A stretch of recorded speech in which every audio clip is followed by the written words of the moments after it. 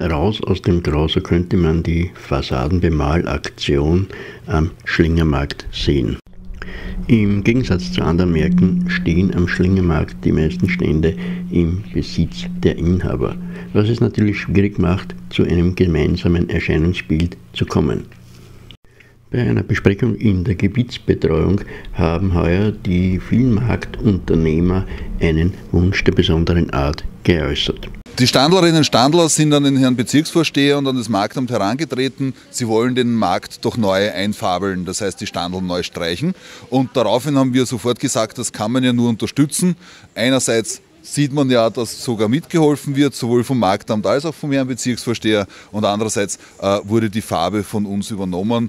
16.000 € ist doch eine Menge Geld, wurde dann Kosten seitens des Bezirks, also Bezirksbudget vom Marktamt übernommen. Das heißt, sukzessive wird dann ein Marktstand nach dem anderen in einen neuen Glanz erstrahlen? Die Standlerinnen und Standler haben schon die Farbe bekommen. Das heißt, sie werden natürlich jetzt anfangen. Das ist heute so der große Beginn. Und in den nächsten Wochen hoffe ich einmal, dass alle schon gestrichen haben und wenn nicht, dann auf alle Fälle im Frühling. Es sind zwei verschiedene Farben, natürlich in verschiedenen Abstufungen. Das eine ist ein bisschen ins Türkis gehende, das andere ein bisschen orangig. Und ich glaube, das ist auf alle Fälle eine schöne Farbe für einen Markt und dadurch wird er natürlich umso bunter. Auch Bezirksvorsteher Georg FARBE legte Hand an und dies nicht nur für den Fototermin. Ja, wir haben heuer als Bezirk bereits viele Aktivitäten gesetzt, um den Schlingermarkt aufzuwerten und für die Floridsdorferinnen und Floridsdorfer attraktiver zu machen. Und ich glaube, die heutige Farbenaktion ist da ein ganz wichtiger Mosaikstein, wo Marktstandler und Bezirk und das Marktamt gemeinsam an einen Strang ziehen und eine Verbesserung erwirken. Ich glaube überhaupt, wenn alle gemeinsam was machen, wird es dann viel mehr angenommen. Ne?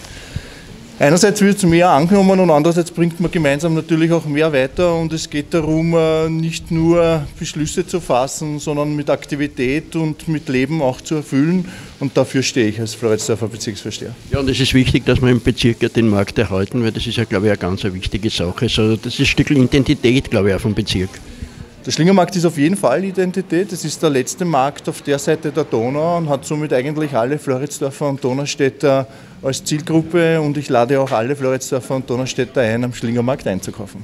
Dass dies eine gelungene Aktion ist, sieht auch der Sprecher der Marktstandler. Es ist eine sehr, sehr tolle Aktion. Man sieht, dass die Stadt mit der Standler zusammenarbeitet und was macht.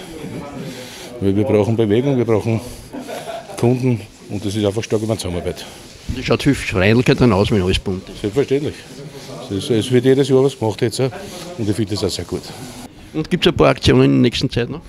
In der nächsten Zeit direkt nicht. Im Februar auf jeden Fall kommt die Faschingsgelder am Markt. Am Faschingsdienstag wird das sein. Und im Mai folgen noch weitere Aktionen. Dann freuen wir uns schon. Und ein paar Aktionstage gibt es auch immer zwischendurch.